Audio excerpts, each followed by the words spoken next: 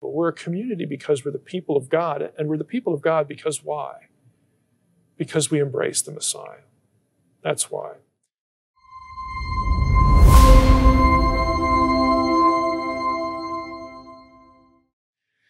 To be poor and oppressed is not to be defined as being a believer. Just because you're poor doesn't mean you're a worshiper of Yahweh. Rather, it means you're the victim of unjust suffering. That is, a person is innocent or righteous, in the case of why they're suffering, in regard to the cause of the suffering. This is the opposite of being under divine chastisement or the proverbial law of sowing and reaping. That isn't in the picture here.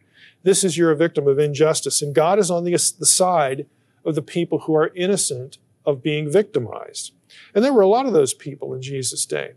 When we lift someone from unjust suffering and oppose systemic, institutional, national injustice, why should we do that?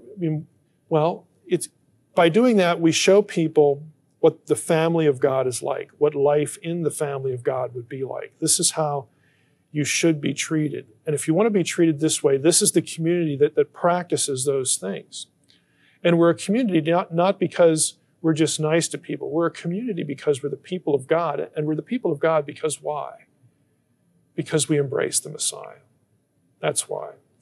When we ultimately link such injustice to spiritual evil as well, we judge the gods of the nations. This is wrong. Okay? They are wrong. They are evil. We judge the gods of the nations, and then by doing that, we're in agreement with what Paul's going to come up with later about the nullification of their authority as a result of the resurrection and ascension. We align ourselves with that. Their authority is stripped away. They deserve it. They deserve nothing but judgment. And we invite those suffering under spiritual evil to consider joining the community. Come back to the family of the Most High. This is really what Jesus is after.